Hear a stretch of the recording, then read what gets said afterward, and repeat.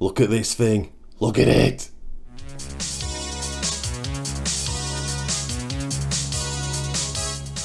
Hey guys, welcome back to Tamiya Legends, and once again thank you for stopping by. So it's the part 2 video of my Super Astute build. I'll put a link to the initial build stage in the description just in case you haven't seen it. I ended that video early because I just felt that things were going wrong and I had to do some research. So the issues I had, I've used the Fiberlight carbon full chassis set. It is absolutely gorgeous, but when I started to build it, the front shock tower is way too big. After I've done this section of the video, we'll bring a camera over and I'll show you all this. But yeah, I had massive concerns that the shock tower was going to be too big. The second issue we had, there were 5 holes that I had to countersink myself into the carbon. You know, again, it's no biggie, but it was just something I didn't expect, and I don't particularly want to be countersinking holes that should be done already. So anyway, we did that, and it's fine. Then when I came to do the fix the servo mounts, obviously you get one fixed hole and then you get your sort of oval hole for the adjustment. That hole's too big against the original chassis, so for now I've just put a washer on there. Luckily the under tray on the mounting holes on the under tray has kind of pips, so it stands off the chassis slightly, probably only about 1.5 mil, but it's enough for that screw to be okay. But nevertheless, I'm not too sure what I'm going to do. I've obviously got a bit of time before I come to run it, but I am going to have to sort that out, because if I pulled on it, it would come through the hole. So I was disappointed with that, and then finally I came to fit the body shell, and it seemed to be way out. Now obviously we've got a bit of extra thickness on the both carbon towers. You might have an extra 2.5 mil in total, but I couldn't get the body to line up. I couldn't even get it on. Now turns out the body's fine, turns out the car's fine. You really have to manhandle the shell to get it on the chassis. Now I didn't know that, I certainly didn't expect that, and in this video I'll show you how I fit it. But yeah, I'm just so used to just when your body shell's finished, you just sit it on, put your clips in or velcro it, whatever the fastening is. This, you can't do that. You've got to sort of fix it in one end and then pull it round. You're bending it all, and then your front end's under a load of stress, which you're going to see, and then you've got to bend it and get it onto the shock towers. Yeah, not something I'm used to, and especially with a cool painted shell. You know, it's having to manhandle it or having to be that rough with it. It means you're going to put some scratches in if you're not careful. Anyway, I mean, as you saw in the intro, the thing is stunning. So what we'll do now is I'll bring a camera over and I'll show you what I've done and how I've fixed some of the issues and what it looks like. But yeah, it's a pretty cool thing, this. So as you can see, this really is a thing of beauty, especially with it all being full carbon. It's a nice personal touch that I like to do. There's absolutely nothing wrong with a standard FRP Tamiya chassis whatsoever, but you know what it's like, carbon's just that extra bling factor. Anyway, yeah, as you can see, the chassis is finished and we have built and fitted the aeration shocks to it. Now these shocks are dry, they're all built correctly, but there's no oil in them, and the reason I did that was because I had no idea what the stance of the car would be. Also, I didn't think at the time that with the larger front shock tower, I actually thought the shocks had finished down here and I'd have to cut some of the top off. But it's been a blessing in disguise to have the larger shock tower, because it's absolutely perfect for those aeration shocks. Just to give you some idea of the size difference, this is a kit shock tower in FRP. I don't know what's going to be the best way to show you this. So if I sit it kind of behind, no, that's useless, isn't it? Yes, this is not going to work on camera. So you get, I think you can see the idea there, it's tiny compared to this one. But when I decided, or when I was planning to do this car, I did my research because I wanted to see what other guys had done who'd used the small bore aeration shocks, and they had fitted them to the standard tower. Now looking at mine, I'm not too sure how they did it now. They must have really had to put a lot of internal spacers inside those shocks, because I think with the shocks being a lot further down, anyway, I don't know, but they have done it. But yeah, again, for me, this just seems to work. Look at that. How nice is that? So, how many holes? 3 holes at the back. They had to be countersunk. And there's 2. There's another, this carbon brace here. There's two or 3 holes that I had to countersunk into that piece. But again, no biggie. If you haven't got a drill, I guess it's a biggie, but luckily we had the stuff to do it. And then this is generally too big. As I say, I've put a washer underneath it. It's not the best, and I will have to make a better fix, but again, it was just another blessing that the under tray kind of has standoffs on it, because if that had been flat, then that under tray would have been pushing on it and it would have scratched the under tray as well, which is not ideal. Fitment of the shocks, very easy, but they're not perfect. So I used the mounting bits that come with the aeration shocks. So there's a little ball, a plastic ball that you snap into the bottom of the shock, and then it's just a standard kit screw all the way through. No play side to side, that's actually okay, but on the tops we do have too much play. I'll show you if you look, if you do that, you see it bouncing, so that's no good. Now what I did was I've just used the actual Super Astute fitment here, this piece of alloy, and then standard screw. Again, on the aeration shock there's the ball cup inside, but as you can see, you know, it's okay for now, but that needs fixing. Not too sure what I'll do with that yet. We'll have some bits and bats laying around to sort that out, but again, as I say, these are dry, so it gives me the ability to get the stance right, because it's not moving because there's no oil in them, so they just stay there for now. So again, until we come to run it, that's pretty perfect, to be honest, because it means I can mess around with the stance without having put spacers in and what have you. As you see, when the car's finished, the stance is really nice. Rear's exactly the same. Happy with the bottom of the shocks, they're perfect, but again, it's got, let's see if we can do that. Just see it, it's got far too much play there. So whatever we come up with, we'll have to fix all 4 at some point. And I think that's about it. As I say, I'm mega happy with it. So what we'll do now is we'll start putting the other parts on.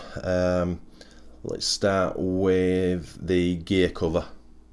So I decided not to paint this. I've seen a lot of guys do them in white and they look cool, but what I did was, when I cut around it, I took the protective film off and then just placed it on, and I just thought, yeah, that needs to be transparent, it looks a biz.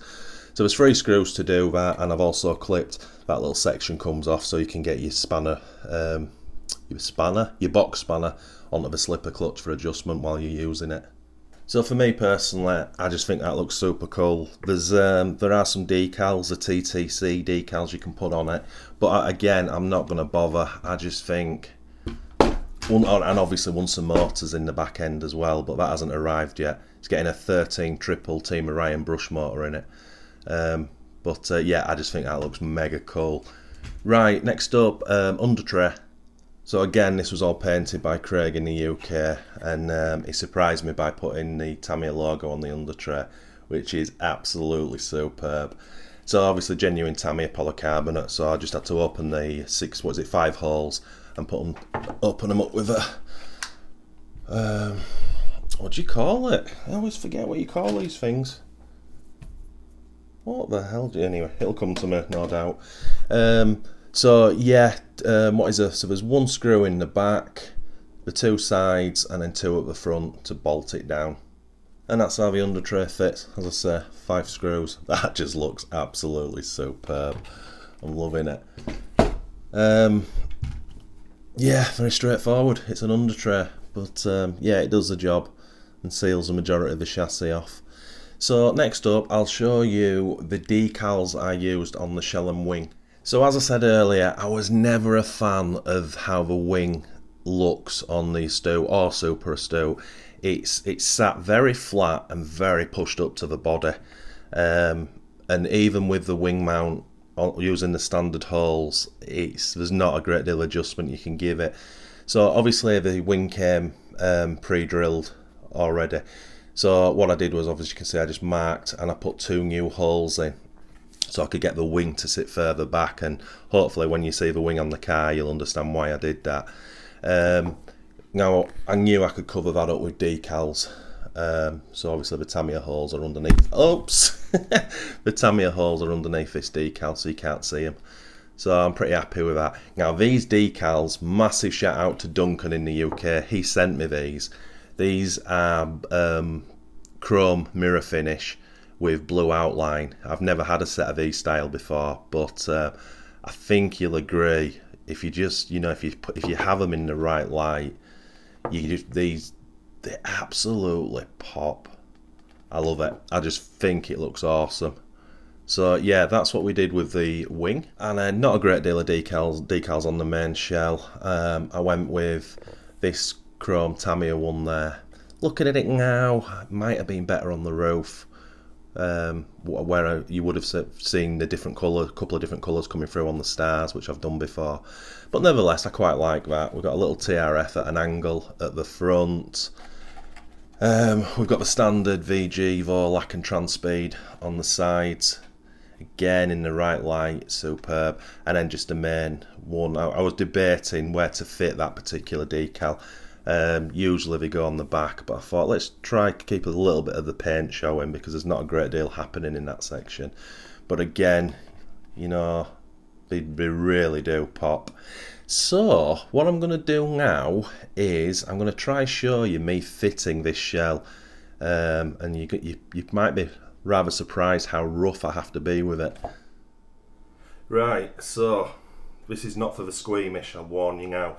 So you've got to get this back end in first, because there's hardly any room between the shock and the under tray. See, I've put a few little scratches in already, but anyway, so we put it in that set. What I probably need to show you first before I do this is how the back of the shell is cut out. So all this section has to it fits just behind this tower. So fit one side on, and then I've got to turn the car around. This is where you start pressing down with your thumb and holding it up here. I've got to get it over the second mount while not scratching the front on that shock tower. Hang on, now it's got attached on the Velcro. To push down, get it under and over the screw. There we go, and then we get it over the under tray itself and push down. Now, oh, I hate this bit. So I've got to bend the front and put in a lot of pressure on that body, and oh my god, see what I mean? Now obviously once it's down, because of the angle, you know, there's plenty of room there. And then, as you probably saw earlier, I've velcroed it already. Now there are 2 mounting holes there, so it's just a case of when it's in position to push it through the mounting holes and then just clamp your sides down and then just push the Velcro in. So it does fit, but as you can see, that is a little bit of a mission. And also on the battery strap, it does hit on the shell, so I had to change the body pin post, sorry, the pin itself from a large one to a small one, but it does sit on that side, so you've got to be aware of that, because that means it sits higher at this side, and if you don't want to match it on this side, so to get it looking flush and straight, this side has to be raised up a little bit. So anyway, you get the idea. Now, so that's what I've done with the wing. So to you Astute lovers, you'll know that that wing would be sat a lot more further down, and it'd be crunched right up to the back of the body. I think that looks way better, if I'm honest. Now, obviously, I am very biased, but it kind of looks maybe how it should have looked. And again, all I've done is we've put 2 extra holes in and give it a little bit more angle. It just makes the wing look like it's actually doing something now. It always kind of looked a little bit redundant for me in the standard sort of format. Right, let's bang the wheels on. Boom, she's done. Now, obviously, I'm incredibly biased, but I think that looks absolutely the bee's knees. I really do. I just think everything works on that. And that larger front shock tower, it makes it look a little bit meatier on the front end, which again I like. And again, the wing, yeah, it just, for me, it just works. I love it. I'll tell you what I will just show you, because as I said, we haven't got the shocks with oil in. So just to give you an idea on ride height, so this is why these shock towers are perfect. So that's the shocks at the fully extended, and you can see absolutely shed load of ride height. But for me, that's kind of where it wants to be. I mean, again, I'm not going to be able to run this due to winter for a few months, or a lot of months. So it is just going to sit pretty on the shelf for now. But that's the kind of ride height I'm really happy with. And then from the rear, again, once it's got that Team Orion brush motor in, that's going to really liven that back end up. And it's a nice looking motor as well. So just waiting for that to land. And then the final one, to me, that looks quick, just sat there. That's going to be pretty epic when we get this thing ripping. Stick in comments what you think, guys. I know a lot of you are not a lover of the TRF paint style jobs, I understand that. But again, this, in hindsight, I wouldn't have had this done in these colours. I'd ordered this, it had arrived, and I'd sent the shell off to Craig in the UK, and then after that I got hold of a TRF 201 and then the Dynastorm. So yeah, it would never have been box art though. 100% don't like the box art on this, but possibly might have done it in black. They look well with the kit decals and the shell and wing in black. Anyway, stick in comments what you think. Well guys, I hope you like it. I'm pretty much in love with this actually, if I'm honest. Again, it didn't start that way. I was full of optimism when I started to put it all together, and then I got quite disappointed with the chassis, but everything turned out okay in the end, thankfully. And yeah, I have to say, looks wise, this is one of my, yeah, it's one of my favourites. It is superb, and what a great build. Completely different to what I'm used to. I'd say I've never built an Astute or Super Astute before. And to have this one now, because these kits already, although it came out in 2018, these kits are harder to find, and if you do find one, they're mega expensive. I think I paid 240 quid for this kit, nearly 100 quid on all the carbon chassis set, probably 80 quid on the small bore aeration shocks, probably 20 quid on the full bearing set. You know, all of a sudden, this is an expensive car now. But as I said, they're getting fewer and harder to find. So now I've got one, and I've got one that's kind of done to my spec, as it were. So anyway, I'll end this video here. A massive thank you to everyone who watches my stuff. It's massively appreciated. If this is the first time you've seen my stuff, if you could please consider liking and subscribing to support us. And if you do that, smash that notification bell for our weekly videos. And as always, happy RCing.